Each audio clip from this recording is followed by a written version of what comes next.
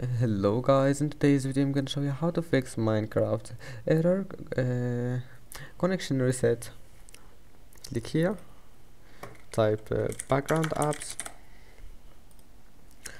Now just make sure to turn off Minecraft launcher, close it, go back here, type task manager, go to startup. Now just close all the applications that you don't need here and make sure to enable Java update. Make sure it's enabled, then restart your PC, and after restarting your PC just follow the steps. Click here, go to view network connections,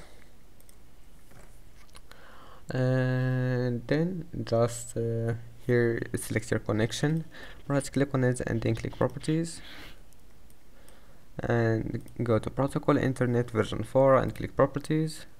And now just click used following the NS, type here, just make it like that, and then click this one and click OK again, and that's it. Then your problem must be fixed. Don't forget to like and see you in the next video.